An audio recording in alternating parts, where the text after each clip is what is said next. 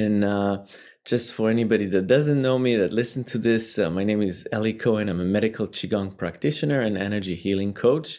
I've been doing this for over 10 years. And this is, I think, well, Adam told me yesterday, this is the 44th Chi Talk. So it's almost a year that we're doing it. Wow. Many talks. So it really started with the whole pandemic, you know, and trying to kind of spread the words of health and healing, and really a lot of time in classes I find that I'd like to talk more. I like to explain a little bit more, but we are in class. So this is such a great venue to kind of explain a little bit more about Chinese medicine, behind the scene, the philosophy, and also kind of the internal practices that goes within. So today we're talking about breath practice in Chinese medicine.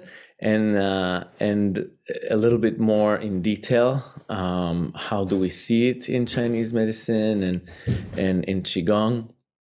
But before we start, let's begin with a little bit of a ceremony.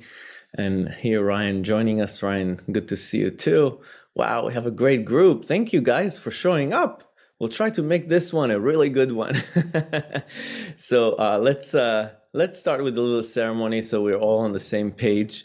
So if you will, let's just close our eyes and come into the body.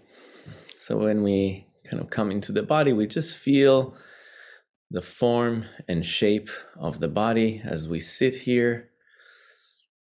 I think everybody's sitting, so just feel I always like to start with the earth. It feels very grounding. So just feel the feet on the floor, the sit bone on the chair, and just give way to gravity. Yeah, this is in Chinese and Qigong. This is a process called Song La, Songla. So Song La means relaxation and also sinking down. Sinking down is giving way to gravity, aligning yourself with the force underneath you. Yeah, so we erect the spine to so we don't. Yeah, if we have a good posture, yeah, we don't have to carry so many tensions. Yeah, we have a good posture, a vertical posture. We can align ourselves with this force that's called gravity, and we need less muscular tension to hold ourselves up. So see if you can kind of find a posture, a form that feels kind of upright, but also relaxed. The belly is relaxed, the chest, the shoulders, the face.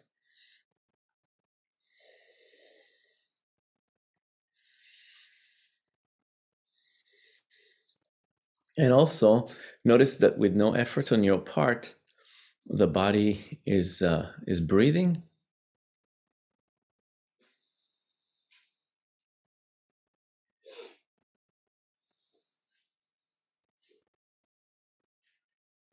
And as we notice that, we obviously move our attention to it, to that sensation of breath in the body, wherever it's most compelling to you. And where is it most compelling to you to feel the breath? Where is the first place you noticed?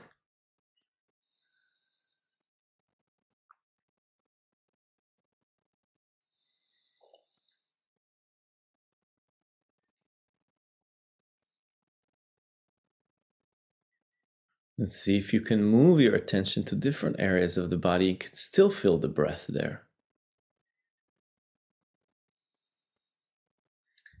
without really changing the breath. Just noticing the breath as it is.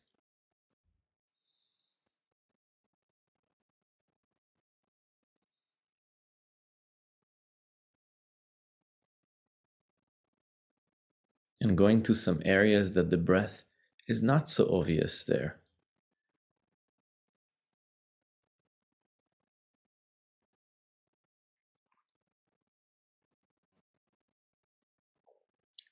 As we're becoming more quiet and more in tune with our body, we eventually, maybe not in this session, but we eventually will feel that the whole body is breathing. And anywhere we put our attention to, we can feel the breath. As we increase our sensitivity to our energy, to our chi.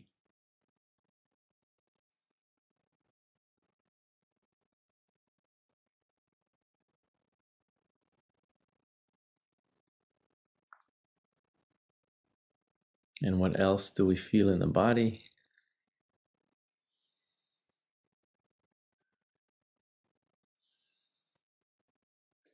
And just open to receive all the different sensation without judgment, without pushing anything away.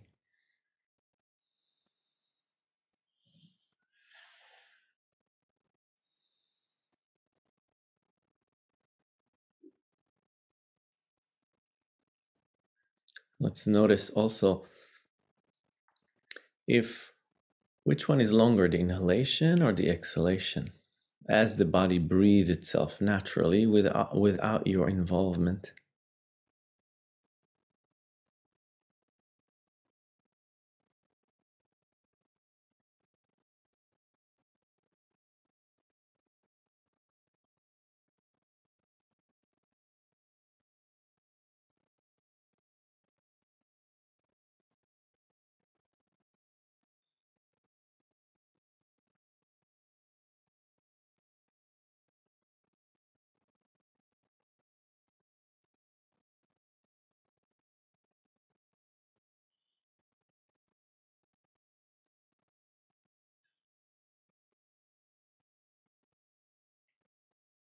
Every breath gives life to the body, to the cells.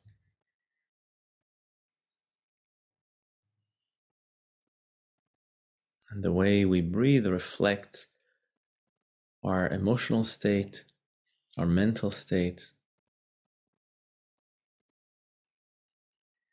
And let's softly opening our eyes. Nice.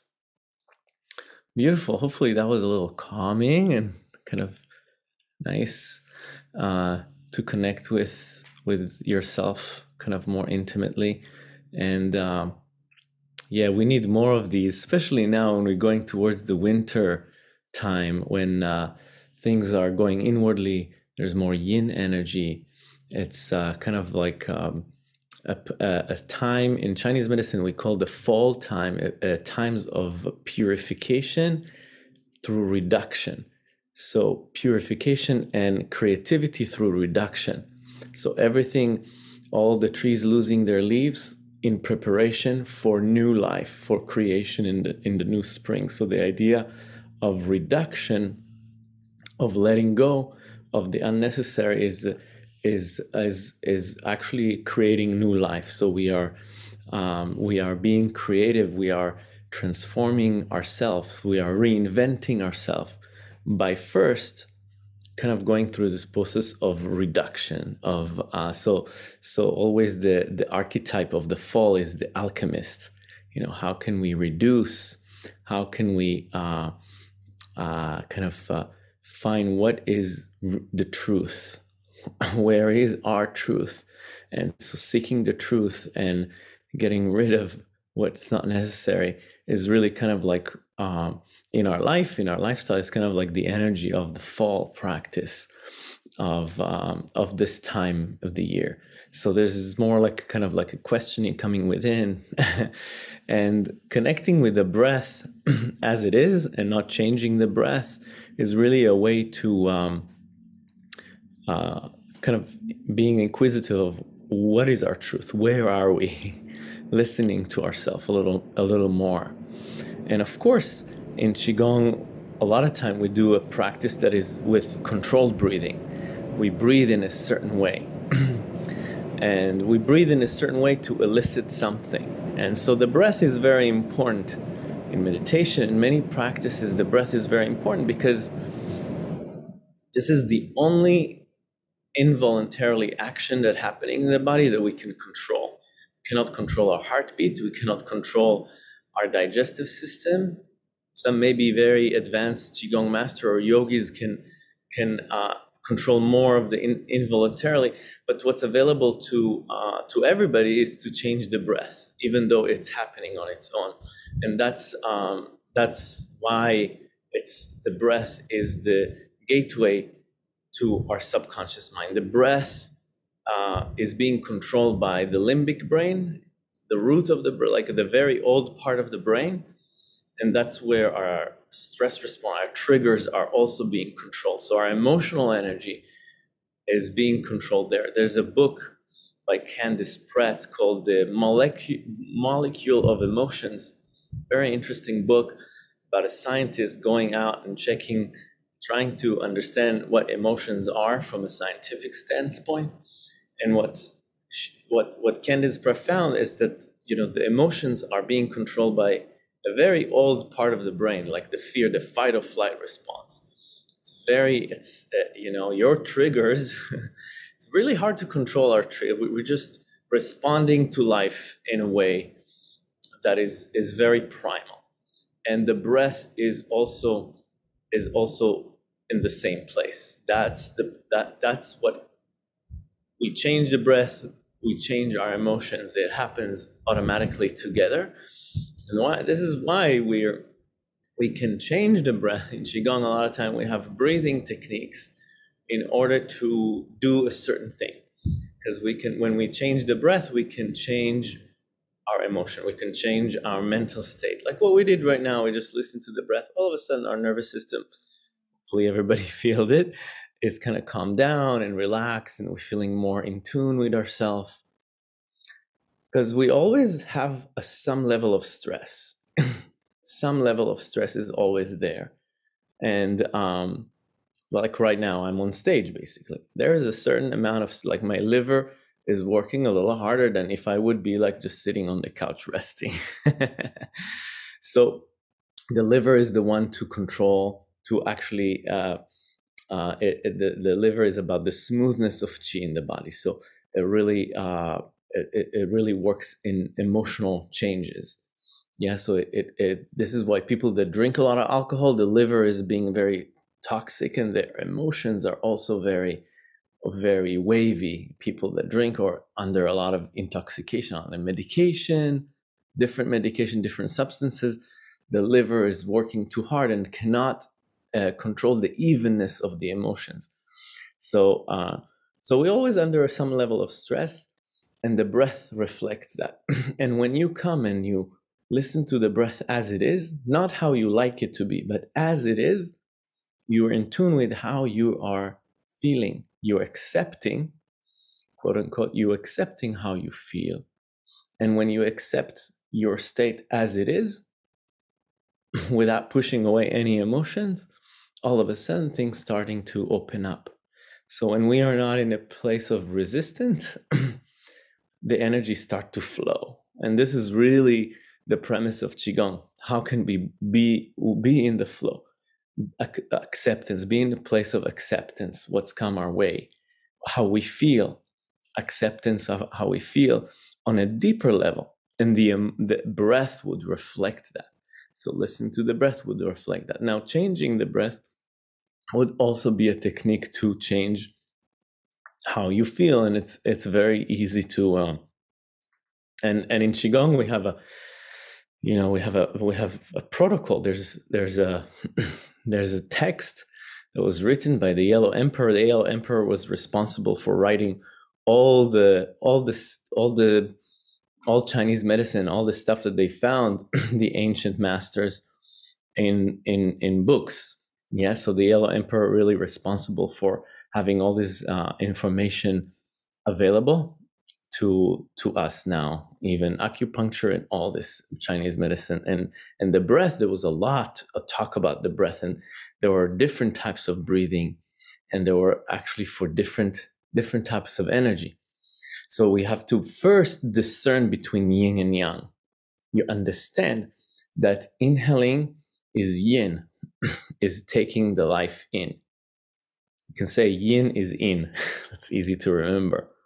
Yeah. So when we are inhaling, we are taking life in. That's the first thing we do as we born. When a baby born, the first thing it does, it takes a breath in, it takes life in. And a lot of times, qi is called life breath. So really the connection between breath and qigong is very strong. Yet the breath, we say by the breath we can control, direct, release, gather qi. So the breath is very, very important. And so life breath. Yes. So the first thing is to discern between yin and yang. The yin is taking the breath in. The yang is exhaling out. So by that we can know if we're more yin, more yang, and the emotions will reflect that. So let's say an emotion like anger would be much more exhalation than inhalation. So a person is very hot. Yeah, when you are very young, when you're exhaling more rapidly than inhaling, you don't want to take life in. You don't want to take other people's opinion in. You want to exhale. You want to push your opinion out. You want to be the right person. So when your person angry is exhaling, is really want his opinion to stick. Yeah, and the opposite side, the people that is sad, the person that is sad, it doesn't want to exhale. So it inhales much more because it doesn't want to, it's a breath of loss. Yeah, if I lost something and I don't want to lose it, I keep it in. Yeah, when you are in a fear, what people do, right? They say, take air in. They go in. Why? Because they're in a fear. So they don't so they want to keep things in. When you're in a state of depression or sadness, is the same. So the Qigong master saw that there's actually breathing pattern, the different emotions, and also the temperature of the body changes when you inhale, when you exhale. Yeah, like when you inhale, you're cooler. You're much cooler. Yeah. If you do this a lot of time, you'll feel cold. And your lower back will be cold, your kidney, because there's a fear connected to the kidney. So it's very interesting. And then the hot, the yang will be more hot, the exhalation. Yeah. The people that are angry are hot. Usually when you're angry, you're very warm. So that's why I said it last time we talked about depression, and Gail talked about anger and how anger can mobilize depression. And I thought that was very interesting because the heat also changed, the temperature and pressure changed in the body. So we see, so also from a physical standpoint, it's an interesting kind of suggestion. Gail mentioned it two or a few weeks ago. But anyway, so this is so we want to know how to breathe if we want to go to sleep. If we want to wake up in the morning, go to do some jogging, and how do we energize the body with the breath? Yeah. So all these things become very handy when we are trying to do this and that. So it's very good to learn it, to know that, because it's a tool that you can use. Now in Qigong, what we do is we adding another level into it, and we are doing movement with the breath. And that really, so if we're talking about qi is being controlled by the breath, and the breath, yeah, that's what we're doing in Qigong is really healing the whole body. So we're focusing on an area and breathing to it, or opening a certain joint and breathing to it. So the movement and the breath, it becomes a little bit more complex, if you will, and we're doing more things. So we have a certain pattern of breathing technique in Qigong. When we do purging exercise, there's a certain breath to this. When we do more of a flows, there's a certain breath that we do, right?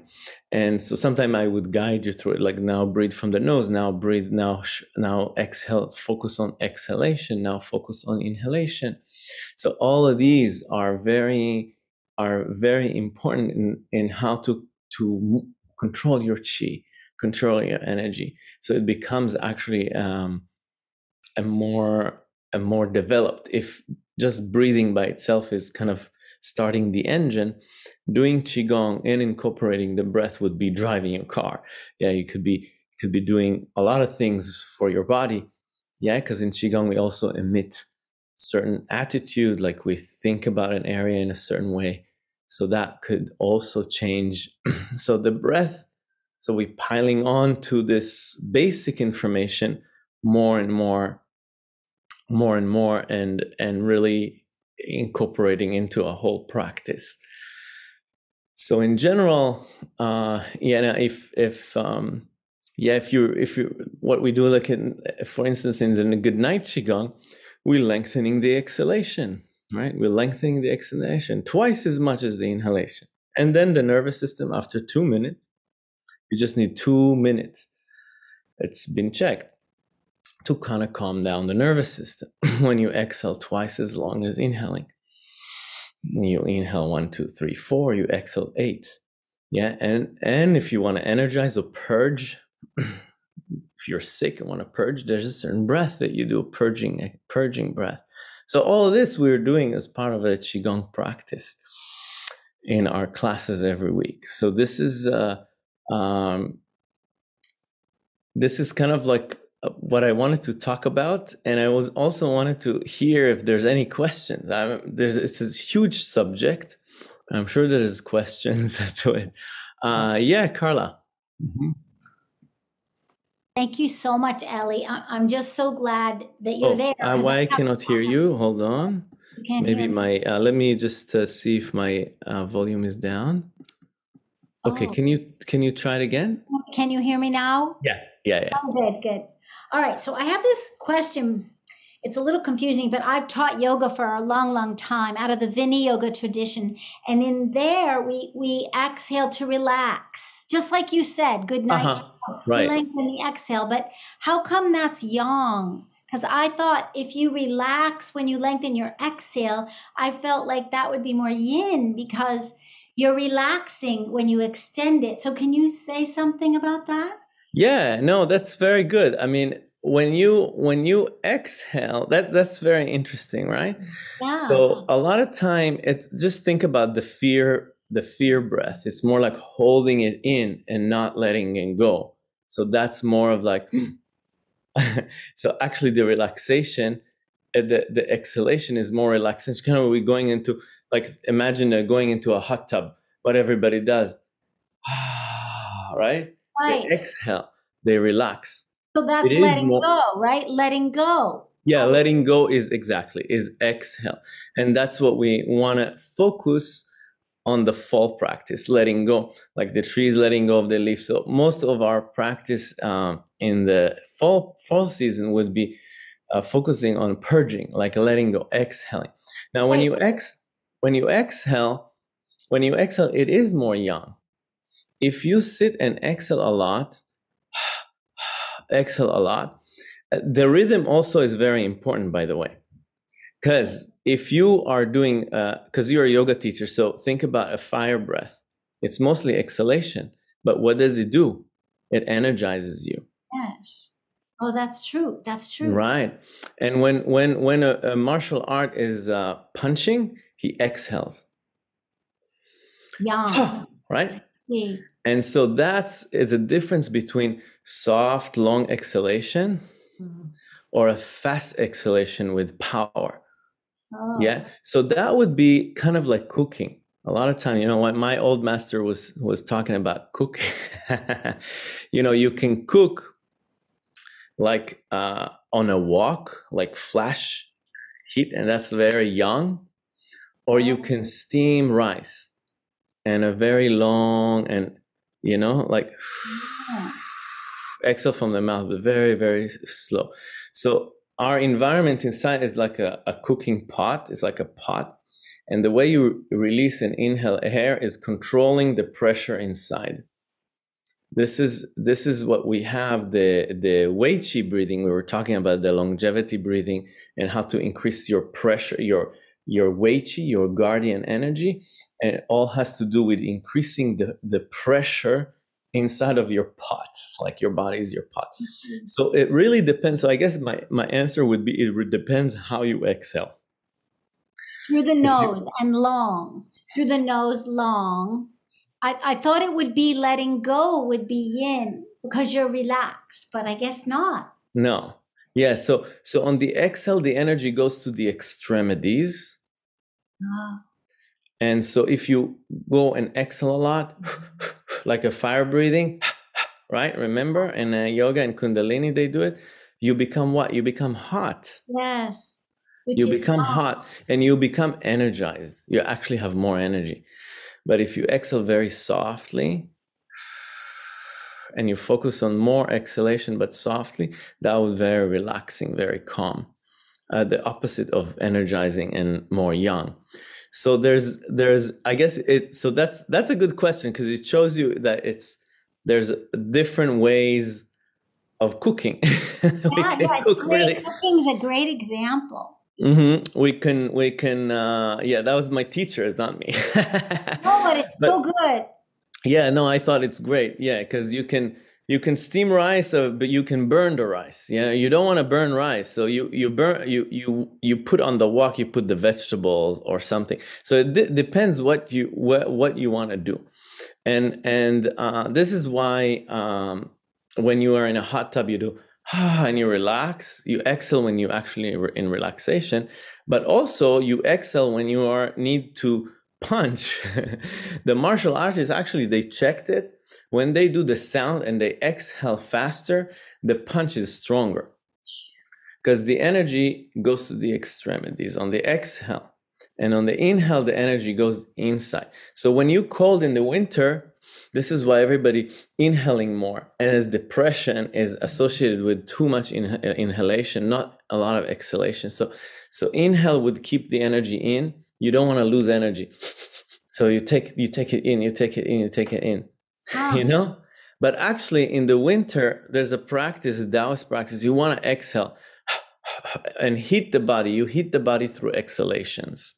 That's maybe too much too No, much no, it's so good. information. Thank you, thank you.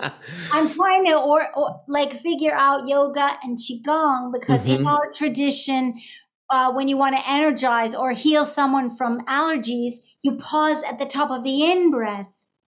So I'm just, and you said that's yin. So I'm just maybe because you're gathering the chi in that's I don't know. It's Yeah, a big it depends how. I my answer would be depends how you do how do you exhale and how do you inhale, and the the rhythm, yeah. the from the nose, from the mouth, and also in qigong the intention can change a lot of things. If you want to let go, you will let go. If you want to whatever you, yeah. So but the breath, yeah, the in breath is yin, taking life in. The exhale, the last thing you do when you before you die, if you die peacefully, you exhale. The last thing you do, you exhale, and you give life away, and that's young. And so that's kind of like, I hope it's not too confusing. I mean, I think Right. It's there's. a big question. It's like it's huge. It's like the question about life, really, the breath. It's an amazing thing. So Hmm. thank you. Thank you because you've given me new insights. I never thought about the cooking and how the breath goes out. You know, that's a huge difference whether you're Yeah. blowing it out the mouth. Oh, that's very important. Yeah. If we exhale in a certain way, we can energize. If we exhale in a different way, we can release. But all the things that you said are true. When we are holding the breath, is that we are holding we are we don't let go. So really, what we want to do is we want to the good breath, like a good normal breath, would be inhale deeply and exhale all the way out. Inhale deeply when we take life in, and when you compromise the inhalation, you don't want to take life in. You don't want to take new ideas.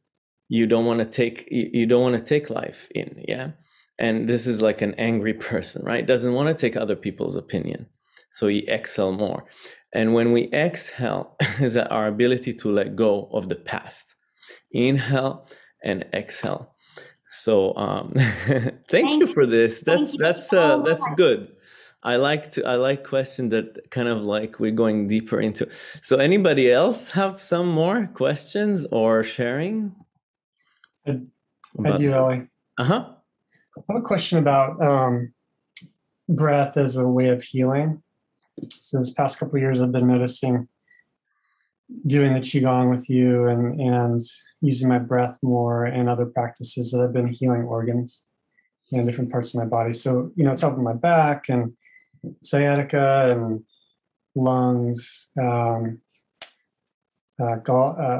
organs I can't remember now, appendix actually.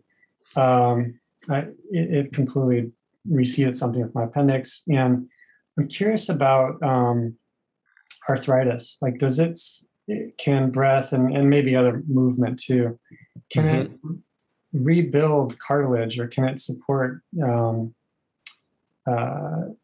rebuilding something if someone has arthritis? Yeah, that's a beautiful question. It's very it's really a very important question. It's kind of like also what I'm curious about and what I do in kind of like more like one-on-one practice. And the answer to building stuff, yes, absolutely. I was working with a person that we were working on cartilage, actually, on tissue and rebuilding tissue. And the work is the work, like I would say that the breath is important, but in that particular, the intention and the attention is even on a higher importance than the breath in this one. I've been studying the medical qigong. I actually started with medical. I started with I was hanging out with a teacher and many people with severe chronic conditions, like and healed. And so that was what drew me into the practice in the beginning, that actually the miracle behind qigong for healing. And in that particular form, we didn't use a lot of the breath. We used the breath just to relax the body, to calm down, and to kind of get into an elevated state. And after we got into an elevated state, and we can do it through different breath methodology. So the breath was a tool to get to a relaxed and elevated state. And then we would hone more like intention and attention, and to a very high level. So really the ability to move your attention in a very very exact, concise way from one place to another, and visualize and really getting into the zone, so to speak, and for a extended lower period of time for that healing. And that would be very powerful sessions. And so the breath is that would be my answer. From my experience, we use the breath as a tool to get into a certain mind state, into a body state of openness, elevated the heart. And we did a lot of work with visualization and how to elevate the heart and all that. And then we elicit our chi with our attention and intention. And so I hope, is that? Yeah, you answered the question, yeah. Yeah, so, and there's a lot of stories of people that healed amazing bones and ligaments, and move bones in the body to a new location. Amazing things. I've been reading about how the power of your energy, the power of your visualization. So work a lot with visualization, with attention, to facilitate healing in conjunction with the breath. So the breath always started the practice. if you come very distressed or very if you have a very, like, let's say you want to, a person come with arthritis, let's say, and or with cancer, and they really hate it, they really want to change they really have an aversion to where they are, that's going to be very difficult to heal. So you have to get into a place of acceptance and embracing where you are, and the breath helps. You saw we did just the ceremony beginning, and we just felt a little bit more at ease. So the breath would be the beginning of any energy practice, for that matter. Does that make sense? Yeah, it does. What I'm hearing, it jives with my own practice, is that the more breath gets you to... One second, Ryan, can you say it again? Yeah. What I'm hearing, and it resonates with me, and also just comports with my own practice, is that the breath helps to get into a state where we can use subtle energy to start an intention and start healing parts of the body. Yeah, and we can. It doesn't mean that we don't use the breath in the healing session. We can do it. There's actually the seven type of breath in Taoism to do certain things, and there's a different way of inhaling and exhaling in each one of them, and how to do it, and the rhythm, and it's just very there's a lot about the breath, and so you can manipulate, you can do things with the breath a lot. But specifically in medical qigong, my experience was that there's added on visualization and intention and connecting with the universal energy, and there's more and more. Yeah, thank you. Thank you so much. Oh, I love these questions, so beautiful. Okay, so let's close it here, unless there's really somebody wants to like say something, because we are already like 40 minutes in. So let's close our eyes and put the hands on the heart, talking about elevating the heart energy, and just see if you can feel the heartbeats.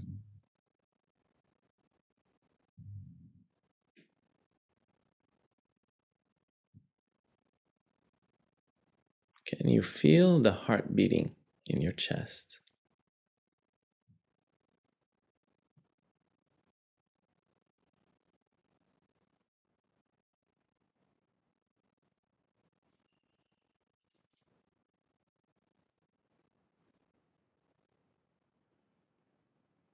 And let's send a good energy to the heart. The heart is one of your kids.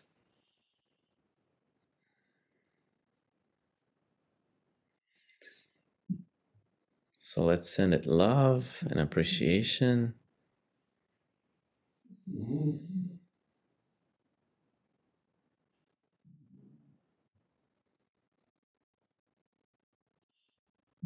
And inhale and exhale through the nose when we do that.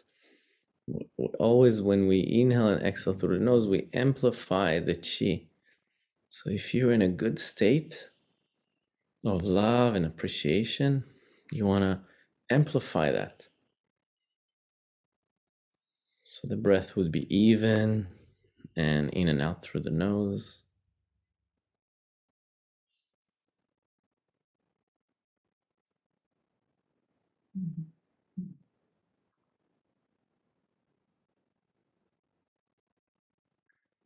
Nice. So let's open the hands and open the eyes.